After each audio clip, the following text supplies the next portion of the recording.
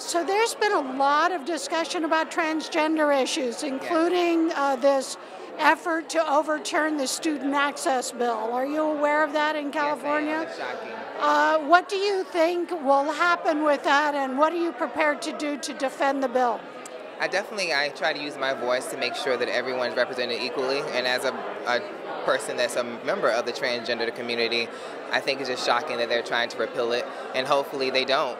I think that I would love to mobilize with GLAAD in a bigger way to help really push out the message that that is wrong and that everyone deserves a right to be able to use whatever bathroom they want to. Very good. Thank you so much.